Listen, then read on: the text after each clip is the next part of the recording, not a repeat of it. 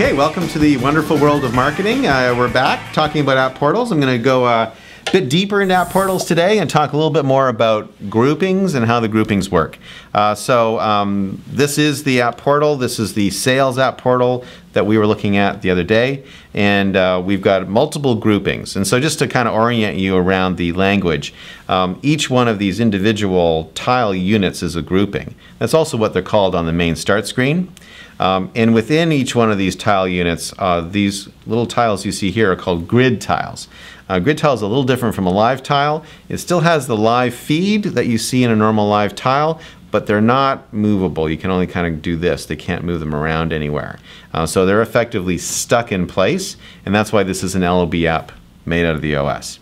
So there's a couple cool things we can do. This right-hand grouping is actually a set of resources that help me understand how to do this demo well. I've done the demo, so I don't really need to refer to them anymore. So I can just swipe up and I can actually hide the entire grouping. So that grouping is now gone.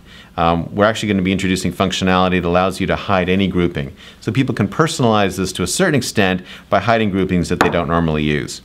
Now, one of the things that's really cool about an app portal is it's running on Windows 8. So anything that runs on Windows can run inside an app portal. So for example, I've got a set of pinned links here in Seller Resources. So if I just click on, say, Gear Up, which is one of our toolkits that we use in the field, you can see that I've got that there. And what's kind of neat is I've got the app still here on the left, so I can move around. I can, in kind of a nice fluid way, switch between different things that are important to me in sales.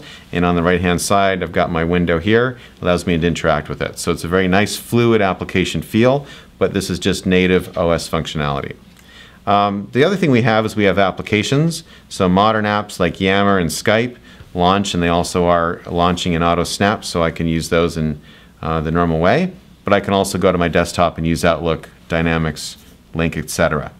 I've also got dashboards in the spreadsheets of the scorecards, so I can zip into a scorecard here. I can filter it by region, I can filter it by district, and I can actually go down to the account team unit level, and I can see what their scorecard looks like. So now I'm looking at what is effectively an embedded app inside the app portal. It's starting to give me some business intelligence that's very helpful as I want to run my business. This section in the middle here, marketing and advertising, allows me to have some pretty interesting interactions where marketing is helping feed the sales team. So I'll give you a quick example. I can go into our worldwide events tool that we run in the company. I can pick an event that's coming up. This Youth Spark event in New York looks kind of interesting. And I can actually go right into my worldwide events page here. I could click register, and I can invite a customer to that event straight from there. That's the kind of thing that's always been available. We've always had a worldwide events page, but it's been a separate page. By putting everything into the single app portal, we've given all the resources that our sellers need all there in one place. A quick example of other things that we do is about 2 weeks ago we started a new commercial campaign. We added that new tile in, and now a seller can just go straight to the Microsoft Cloud campaign, be able to show that to a customer, be able to go through the videos and case studies, and have some fun with that. Finally, let me just touch on a couple of things over here on the left. You've got pipeline and attainment. So attainment is quota, and pipeline is how we're doing in terms of filling our pipeline for sales. I'm going to dive into those in more detail in the next video. I want to end this one with a description of kind of what's really running behind all this.